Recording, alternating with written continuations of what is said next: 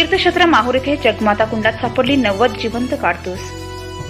कुंडामधील गाळ काढत असतानाची घटना।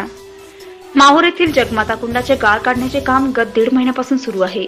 आज दिनांक 8 मे रोजी श्रमदानातून कुंडातील गाळ काढण्याचे काम चालू असताना जवळपास 10 ते 15 फूट खोलीवर 3-03 या बंदुकीचे एकूण 73 जिवंत कारतुसे व 17 तुकडे मिळाल्याची माहिती मिळतात पोलीस निरीक्षक लक्ष्मण राख व इतर कर्मचारी यांनी लगेच घटनास्थळी धाव घेऊन ती जिवंत कारतूस माहूर पोलिसांनी ताब्यात घेतली।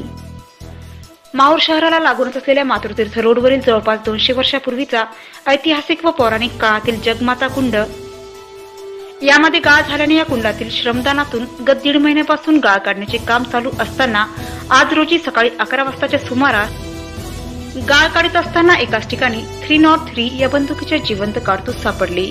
यामध्ये 73 जिवंत कारतूस तर 17 कारतुसांचे तुकडे गंजलेल्या अवस्थेत होते।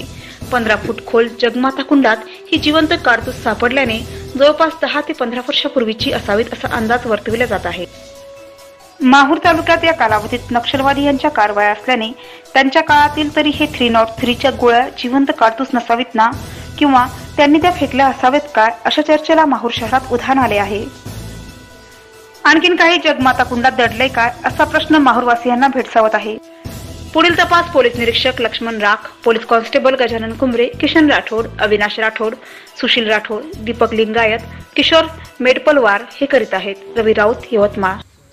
ऋणमोचन कुंडाचे काम, गाळ काढण्याचे काम एक 7-8 दिवसापासून चालू आहे। त्याचे मजूर आज रोजी काम करत असताना या कुंडामध्ये एकूण 83 राऊंड SLR कंपनीच्या रायफली जे मिळालेले आहेत ते मी जप्त केलेले आहेत। त्याबाबत वरिष्ठांना माहिती देऊन ते शासकीय कामासाठी जमा करण्यात येतील, त्याचा पंचनामा करण्यात आलेला आहे।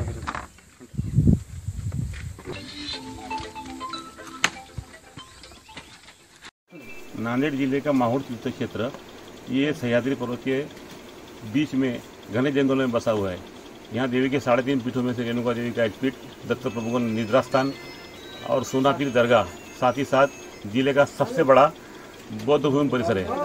आज यहाँ जो कारतूस बरामद हुए हैं इस घटना के बाद माहौर तालुके में हड़कंप मच गया है।